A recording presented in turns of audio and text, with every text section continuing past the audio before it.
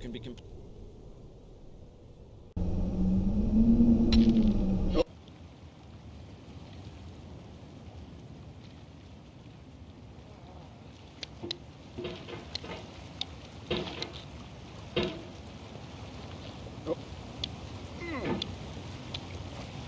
There's no feeling more intense than starting over. If you deleted your homework the day before it was due, as I have, or if you left your wallet at home and you have to go back after spending an hour in the commute. If you won some money at the casino and then put all your winnings on red but it came up flat. If you got your best shirt dry cleaned before a wedding and then immediately dropped food on it. If you won an argument with a friend and then later discovered that they just returned to their original view.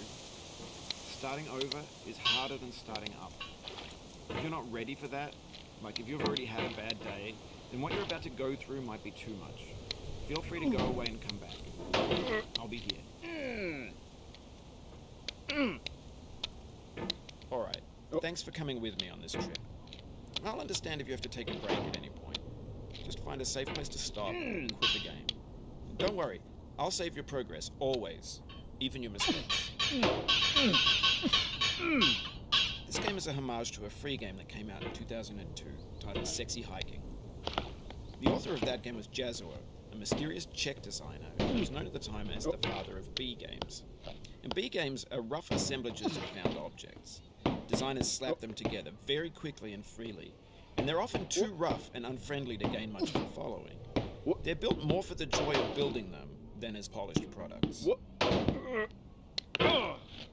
In a certain way, Sexy Hiking is the perfect embodiment of a B game.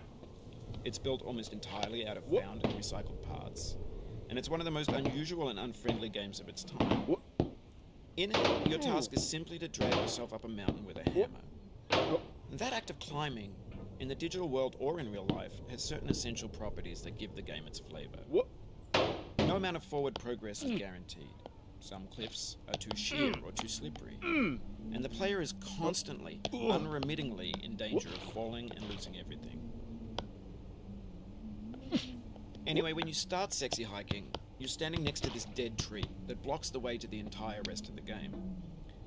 It might take you an hour to get over that tree, and a lot of people never got past it.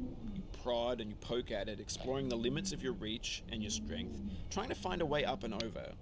And there's a sense of truth in that lack of compromise.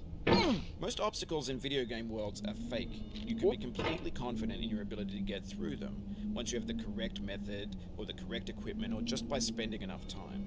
In that sense, every pixelated obstacle in Sexy Hiking is real. The obstacles in Sexy Hiking are unyielding, and that makes the game uniquely frustrating. But I'm not sure Jazuo intended to make a frustrating game. The frustration is just essential to the act of climbing, and it's authentic to the process of building a game about climbing. A funny thing happened to me as I was building this mountain. I'd have an idea for a new obstacle, and I'd build it, test it, and it would usually turn out to be unreasonably hard. But I couldn't bring myself to make it easier. It already felt like my inability to get past the new obstacle was my fault, as a player rather than as a builder. Imaginary mountains build themselves from our efforts to climb them, and it's our repeated attempts to reach the summit that turns those mountains into something real. When you're building a video game world, you're building with ideas, and that can be like working with quickset cement. You mold your ideas into a certain shape that can be played with, and in the process of playing with them, they begin to harden and set until they're immutable, like rock.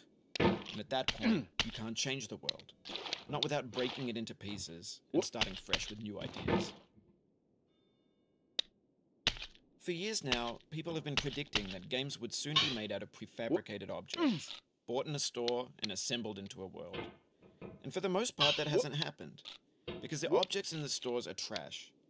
I don't mean they look bad or that they're badly made, although a lot of them are. I mean they're trash in the way that food becomes trash as soon as you put it in the sink. Things are made to be consumed and used in a certain context, and once the moment is gone, they transform into garbage. In the context of technology, those moments pass by in seconds. Over time, we've poured more and more refuse into this vast digital landfill that we call the internet. it now vastly outnumbers and outweighs the things that are fresh and untainted and unused. When everything around us is cultural trash, trash becomes the new medium, the lingua franca of the digital age. And you can build culture out of trash, but only trash culture. Be games, be movies, be music, be philosophy. Maybe this is what digital culture is. A monstrous mountain of trash, the ash heap of creativity's fountain. A landfill with everything we ever thought of in it. Grand, infinite, and unsorted. There's 3D models of breakfast, Gen X's fanfic novels, scan magazines, green screen Shia LaBeouf, banned snuff scenes on Live League. Facebook's got lifelike bots with unrated adverts and candid shots of Kanye and Taylor Swift mashups, car crash epic failed GIFs, Russian dashcam vids, discussions of McRibs, discarded, forgotten, unrecycled, muddled, rotten, untitled. Everything's fresh for about 6 seconds, until some newer thing beckons, and we hit refresh. And there's years of persevering, disappearing into the pile, out of style, out of sight. In this context, it's tempting to make friendly content that's gentle, that lets you churn through it but not earn it. Why make something demanding if it just gets piled up in the landfill, filed in with the bland things?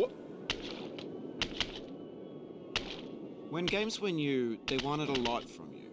Daunting you, taunting you, resetting and delaying you. Players played stoically. Now everyone's turned off by that. They want to burn through it quickly. A quick fix for the fickle. Some tricks for the clicks of the feckless. But that's not you. You're an acrobat. You could swallow a baseball bat. Now I know, most likely you're watching this on YouTube or Twitch, while some dude with 10 million views does it for you.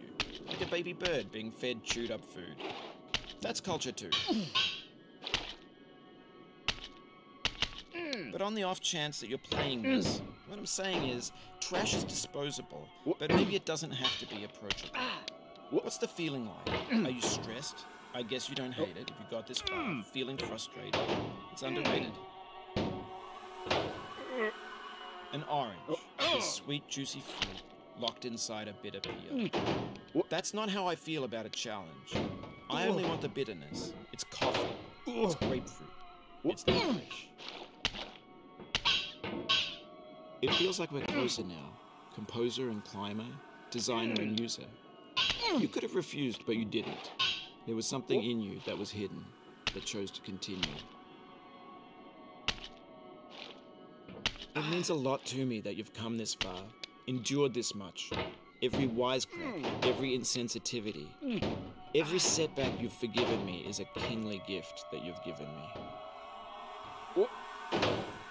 We have the same taste, you and I. It's not ambition. It's ambition's opposite. An obdurate mission to taste defeat. You'll feel bad if you win, so I put this snake in for you.